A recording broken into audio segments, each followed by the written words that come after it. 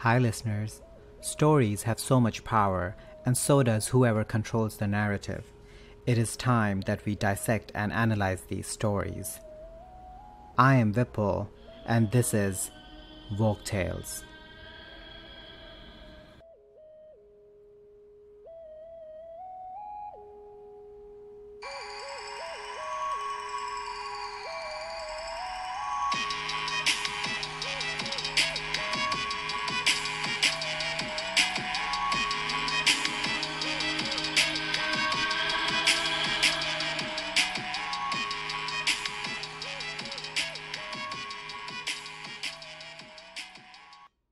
Hi everyone.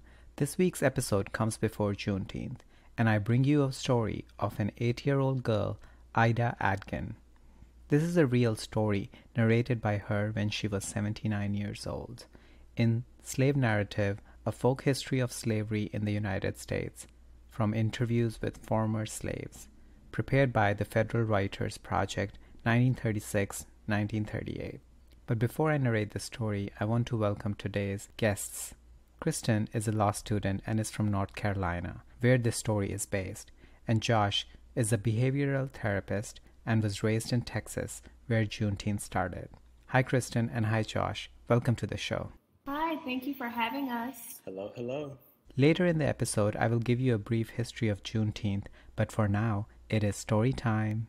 Ida Adkin, ex-slave, 79 years old. I was born before the war. I was about 8 years old when the Yankee men came through. My mammy and pappy, Hattie and Jim Jeffries, belonged to Mars Frank Jeffries. Mars Frank comes from Mississippi, but when I was born, he and Miss Mary Jane were living down near Louisburg in North Carolina, where they had a big plantation and I don't know how many slaves. Mars Frank was good to his slaves, except that he never gave them enough to eat. He worked them hard on half rations, but he didn't believe in all the time beating and selling them.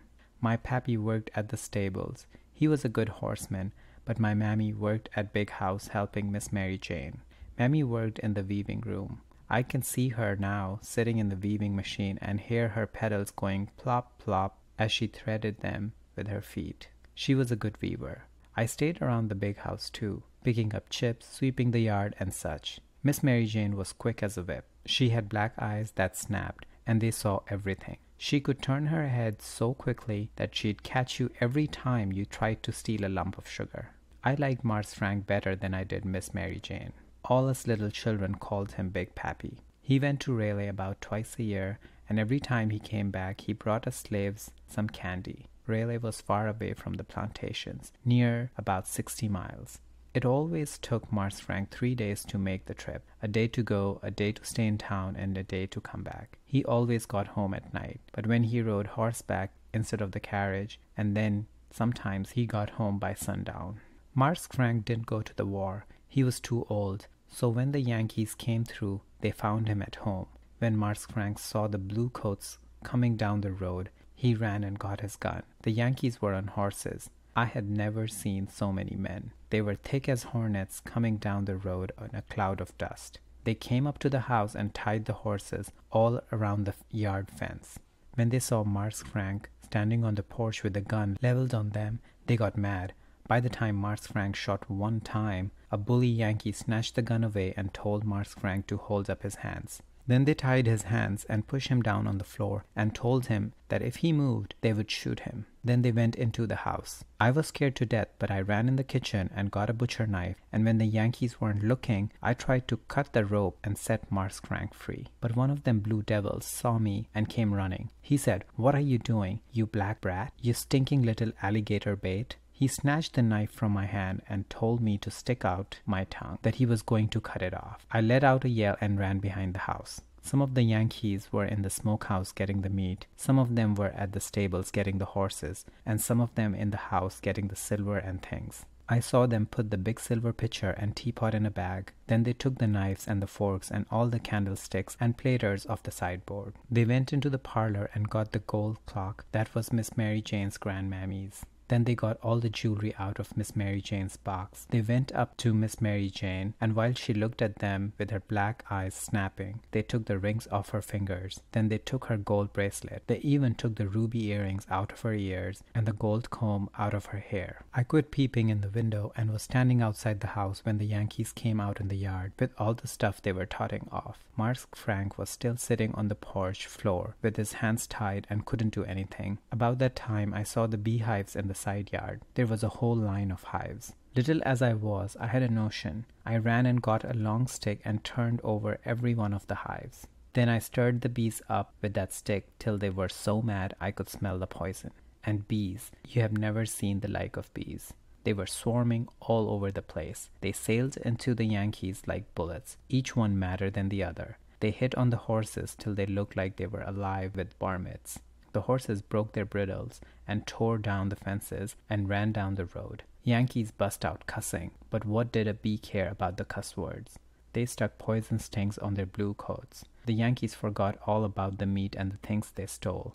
They took off down the road on a run, passing the horses. The bees were right after them in a long line. They'd zoom and zip, and zoom and zip, and every time they'd zip, a Yankee would yell. When they had gone, Miss Mary Jane untied Mark Frank. Then they took all the silver, meat, and the things Yankees left behind and buried it so if they came back, they couldn't find it. Then they called me and said, "Ida, if you hadn't turned over the beehives, the Yankees would have looted off near about everything fine we got. We want to give you something you can keep so you'll always remember this day and how you ran the Yankees away." Then Miss Mary Jane took a plain gold ring off her finger and put it on mine, and I have been wearing it ever since.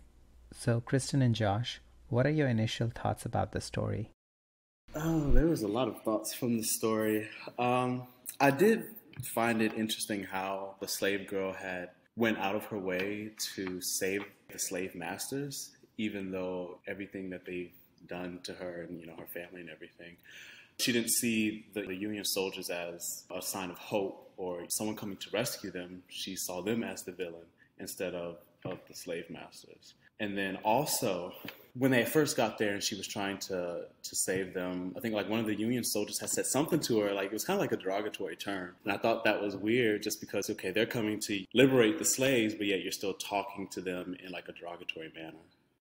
I agree a lot with what Josh said. I thought it was really interesting, but it also kind of pulls me in many different directions because of the timing that it took place and just everything that was going around that time. Like, it's very hard for me to kind of fathom a slave saving their owner who treats them like they're not human. I think it's a remarkable story, though. I applaud Ida for everything that she did because she was only 8. Yeah, that speaks a lot to her character as an 8-year-old. That she had to learn and basically be an adult before she was really even born. So I applaud her strength and her courage to do what she did, but it is still kind of hard to fathom that concept of considering everything that's going on. Yes, we definitely need to applaud Ida for her bravery, courage, and character. And I also thought it was interesting that the Union soldiers were fighting the Civil War to end slavery, but she probably didn't know that. I'm sure access of any kind of outside information was restricted by the masters because information can unite people and in turn encourage rebellion by the slaves. Also, I don't think Civil War was just about abolishing slavery. And please correct me if I'm wrong, because I didn't grow up here in the US or was taught US history in school. But even though the common explanation is that the Civil War was fought over the moral issue of slavery, it was the economics of slavery and political control of the system that was central to the conflict. I think the economy in North was moving towards industry and there was steady flow of European immigrants who could be hired as factory workers. Economy in South was based on agriculture that depended on enslaved people. The South wished to take the slavery into the Western territories while the North was committed to keeping them open to white labor alone and refusing to allow black people to move north if they desired. It was about control of federal government over states, and I'm sure the common people who were actually fighting were not fighting to keep or free the slaves, they were probably fighting to defend the Union or save the South. It was a conflict between two establishments, one that economically depended on slavery and another that did not. However, the bottom line is slavery was abolished after the Civil War. But have you all heard about or learned in school about the economic reasons of Civil War? In my personal experience in education, I haven't. What we've been taught in school is that the main motive for the war was to free the slaves. But I could see how they could actually have another motive, but then they saw like, oh, well, freeing the slaves will also benefit us too, so let's go ahead and try to make that a motive as well. And I say that just because based on that story, like how I said before, like when that soldier had spoken to Ida in a derogatory manner, that showed that, okay, he still saw himself as superior to Black people. And so that made me think, okay, well, yeah, he's a Union soldier, but he still kind of has some animosity towards the Black population. So it made me question, okay, does he really want them to be free, or is he just doing it because that's what he's supposed to do? So I can kind of see how freeing the slaves was a byproduct of it, but just at least in my education, we were taught that the main motive was primarily to free the slaves. Okay, but just like with stories, it is for history too that who writes it and who controls the narrative, right? But whatever reason or reasons there may be, slavery was abolished, and that's a great outcome. Now, coming back to the story, let's talk about Ida's bravery and her actions, and her risking her life to save her masters. I think it was a psychological grooming she must have gotten growing up to be unconditionally submissive to her master, and maybe subconsciously she feared some kind of consequence or punishment if she did not try to help. And even though she was just 8, she saw and learned the service and submission which was expected of her. I agree with that. I think that's something that's very toxic in a lot of master-slave relationships that we even see today. Like, to put that in a more now perspective. Modern perspective. Put this in a more modern perspective, thinking of people that are in abusive relationships or people that are in sex trafficking situations. They are trained in their mind that if they don't do what the person that is quote unquote their master says, then there's going to be negative consequences that they have to face. So they have to risk their lives just to save the person that is actually abusing them. So it's interesting that you say that, because that's something that we even see today. And to just think how that started not really that long ago, but is still being used in harmful practices today. Right. I think that's a very good parallel or extrapolation to the same kind of relation, but in a different context. It is not just about the physical control, but also the control over mind and thoughts. Another thing which I noticed in the story was Ida's parents' names. They had the same last name as their master. Do you know if it was a common practice? Because it's like losing your legacy and your roots. I am not sure on anything, but I do feel like I've learned something that when the master gave the slave their last name, it was kind of like a form of showing ownership. So if something were to happen, like if they were to run off or something, and they knew that last name, they could associate it with who their master was. I'm not 100% certain on this at all, but I feel like I've heard something around that. That also kind of goes back to people that live in Africa. You'll come across African Americans sometimes that have two last names, or they will talk about two last names because they have one that originated from their country or their tribe or wherever they're from, but then they also have this American name that was attached to them that they probably did not want. Again, I don't know for sure, but I've heard conversations centered around the last name of slaves.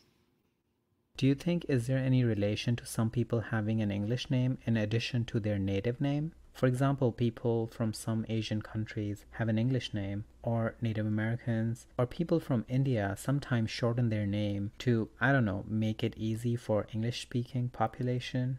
And maybe that's not the reason for everyone, but I don't think anyone in Europe changes their name, even though languages are still different. I don't think it's a name that they choose, but more so, like you were saying, a name that they are given both during slavery in Africa. Like people that would come into their countries, they would give them this other name instead of the name that they were born with. I know the example that you're talking about in some Asian families where they use names more associated with English, maybe. I don't know. But I think theirs wasn't, it's always been forced on them instead of them having the ability to choose it. Yeah, and I think a lot of that is still evident. So I'm originally from Louisiana, and I think a lot of that is evident in a lot of the native Louisiana last names. A lot of the last names are very French. The majority of native Black Louisianans, a lot of our last names are French. And some of that may be from like a mixing of ancestry, but then some of that might also be evident of their actual last name being replaced with the last name of the slave master, and then it stayed that way, and no one actually knew any better, and that last name stuck. And I can see how that can still be a thing, because even now, if like a Black person who has a very French last name, like they give their last name to someone who's actually familiar with that last name, like, you know, maybe someone from France, they're pretty shocked, like, oh, that's like a very rich last name. Like, for example, like my cousin's last name is Bourgeois, and that's associated with a very wealthy class in France. And that doesn't usually include Black people, but my cousins are Black and have that last name. And now whether that's a product of slavery or a product of mixed ancestry, I'm not sure, but I'm willing to bet that that's still a case, at least in Louisiana. Yes, that explains the same last name, and going to Kristen's point about forced name and a name you choose yourself, I agree, those are two very different things. So what do you think about the master in the story? Mark Frank was considered to be good to his slaves, even though he starved his slaves, had them work on half rations, but just because he didn't beat them, he was a good master. That is such a low bar to be a good and decent human being. And extrapolating it to current times, last year we saw a big push for social justice with Black Lives Matter movement, and you must have seen on TV, on news, some cops were hugging people or crying, and companies were changing their social media logos. All this is bare minimum to, I guess, make yourself look good. That is not real action or change, which is actually needed for equality. Yeah, I can definitely see the parallels there. Well, I guess first to talk on the story, the fact that he was one of the nicest slave masters, and just because of the fact that he didn't beat the slaves, and that just speaks to how often, how common it was for slaves to get some kind of physical punishment, whether that was beatings or getting certain limbs chopped off or your tongue cut off or things like that. And so the fact that he did none of that, it's sad to say, but yeah, he was one of the nicer ones. And then even today, you know, I can see it today in a lot of people in the country, especially now that like a lot of the social justice stuff has really been brought to a lot of people's attention due to, you know, even the pandemic and stuff. People are kind of forced to see it now, and they're starting to realize that this is actually a problem. Like some people really did not know that this was. They claim that they did not know that this is still an issue. You know, back when a lot of the protests were going on, I would have people come up to me, and I'm not going to say people. I've had white people come up to me and ask me, like, oh, well, how can I talk to my kids about racism? Like, I really want to talk to them about racism. How can I do that? And it's kind of like, okay, you're making that effort, but then it's also, okay, the internet is an amazing place. It would be even more meaningful if you took that extra step to even educate yourself first, and then, you know, maybe ask for clarification on what you found on your own, instead of just going out to someone and just saying, hey, you know, teach me about this. And then from their perspective, they see that as, oh, okay, I'm trying to, you know, dismantle racism, trying to do this, trying to do that. But then it just stops there. You know, they ask the question, then like, even if you give them advice, they won't do it. They're just like, okay, well, I addressed it. That shows that I care. That's all I need to do. Like, you're not actually out there in the world trying to produce change, trying to change the system, trying to produce long-lasting change that will affect generation after generation.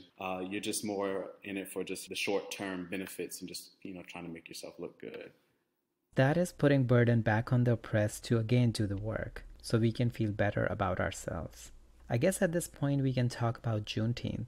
Like I said before, I didn't grow up in the US and did not know about Juneteenth, so I think a brief summary of what Juneteenth is will benefit me and our listeners. Juneteenth, short for June 19th, marks the day when federal troops arrived in Galveston, Texas in 1865 to take control of the state and ensure all enslaved people be freed. The troops' arrival came a full 2.5 years after the signing of the Emancipation Proclamation, so Juneteenth commemorates the effective end of slavery in the United States. The Emancipation Proclamation issued by President Abraham Lincoln on January 1st, 1863, had established that all enslaved people in Confederate states in rebellion against the Union shall be free. But in reality, the Emancipation Proclamation didn't instantly free any enslaved people. In Texas, slavery had continued as the state experienced no large-scale fighting or significant presence of Union troops. Many enslavers from outside Texas had moved there as they viewed it as a safe haven for slavery. After the war came to a close in the spring of 1865, General Granger's arrival to Galveston that June signaled freedom for Texas's slaves. Although emancipation didn't happen overnight for everyone, in some cases, enslavers withheld the information until after the harvest season. So milking that last bit of slavery, celebrations broke out among newly freed black people, and Juneteenth was born. That December, slavery in America was formally abolished with the adoption of the 13th Amendment. So what does Juneteenth mean to you both? Do y'all celebrate it or have any traditions attached to it? So I was born and raised in the U.S., and Juneteenth was never even discussed. And maybe it was discussed in like a sentence of a history book. But I did not know much to anything about Juneteenth. I did learn about it a little bit as I got older, and what really made the information stick the most was really when I watched the episode of Juneteenth on Blackish. Blackish did a very good job highlighting what Juneteenth was. And then last summer, I actually did a presentation about having race-based conversations in the workplace. And it just so happened my presentation was on Juneteenth. So I had to do a little bit more research to learn what it was to explain to adults what Juneteenth was. So I say all that to say it's hard for me to develop. I have a very strong appreciation for it, but the way that the 4th of July is so ingrained and like celebrated once like being in America, it's not hard to kind of not celebrate Juneteenth, but it's like, why weren't we celebrating this the same way that we celebrate the 4th of July? And the Juneteenth is actually an even more of a struggle than the 4th of July was, because half of the slaves in the country were free and the other half weren't. So it was the slaves in Texas were like the last to be freed. And even then, when they were freed, it still took 2 years later for them to actually be considered citizens of the United States. So it's just so like it makes you feel good, but it's also just not the biggest smile on your face. Like, we Black people have struggled so much in this country since day one, and it's still like we still have to make ongoing progress to even get to halfway of where white people are in this country. So I love, now that I know about it more, I love to actually do things and celebrate it with other Black people, or just people, more honestly, Black people. But yeah, Juneteenth is a weird mixed feeling for me, because it's like I should have been celebrating this the same way I celebrated 4th of July. And I have to educate myself and play catch up to understand what Juneteenth even is. Yeah, I totally agree with that.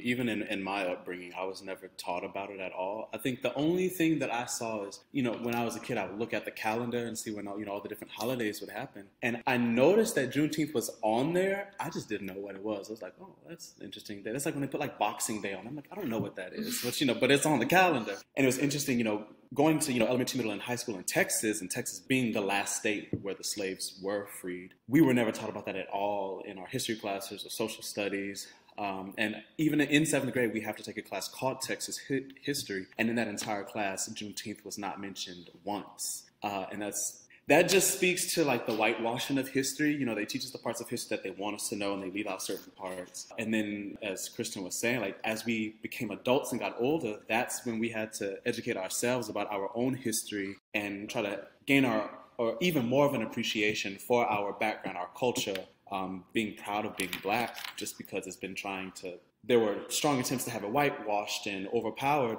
as we were growing up as kids. And because of that, to be honest, I definitely appreciate the holiday and everything that it means, but because of the way that I was brought up, it's not that major of a holiday for me right now, because I'm just now learning about what it is and really having an appreciation for it after I'm 25. And I've really only known what Juneteenth was maybe within the last few years. And that's a big difference, when you've been celebrating Independence Day since you were born, and then really appreciating Juneteenth within the last few years. And so I don't personally have any traditions, but as Kristen said, I'm trying to do more with Black people now to celebrate the holiday and to have a greater appreciation for the holiday. I think it's I have mixed feelings about them trying to make it a national holiday.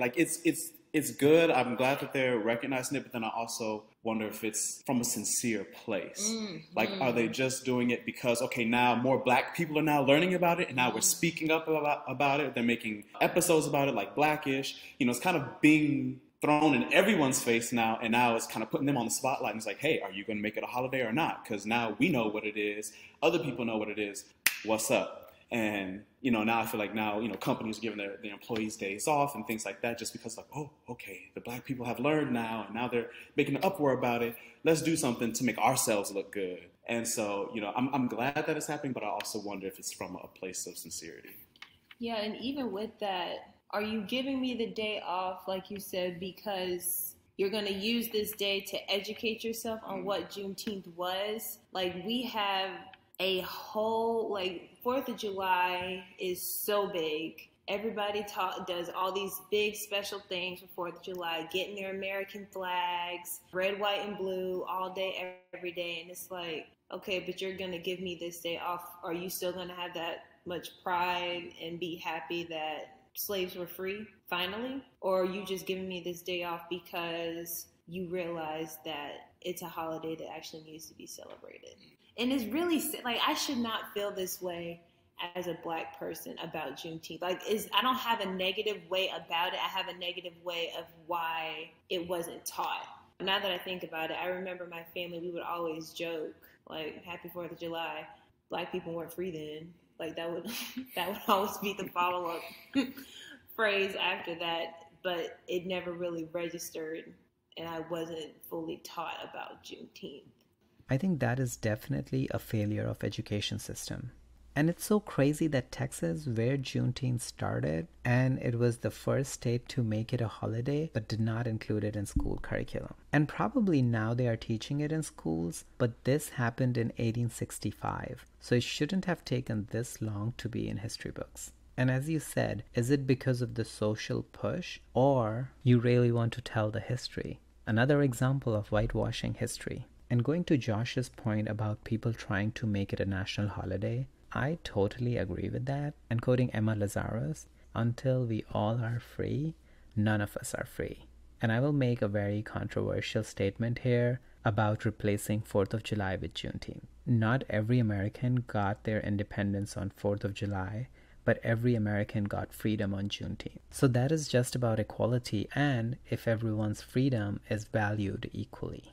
But I get how ingrained 4th of July is in Americans. It is part of their Americanness. And I understand the pride and emotion attached to it because India was colonized by British. And so on our Independence Day, which is August 15, I get that patriotic feeling, the pride and emotion when I think about the struggle of our freedom fighters. Although it is not comparable because India was actually fighting against its colonizers, and in the US, white people were just fighting amongst each other. Anyway, it is just my observation as an outsider that it is not fair. Also, I will add that I also watched the Blackish episode you were talking about, and that Blackish does a good job in educating and bringing awareness to a lot of racial topics. So talking of Juneteenth, slavery in America was formally abolished with the adoption of the 13th Amendment. 13th Amendment says, quote, "Neither slavery or involuntary servitude, except as a punishment for crime whereof the party shall have been duly convicted, shall exist within the United States, or any place subject to its jurisdiction, end quote.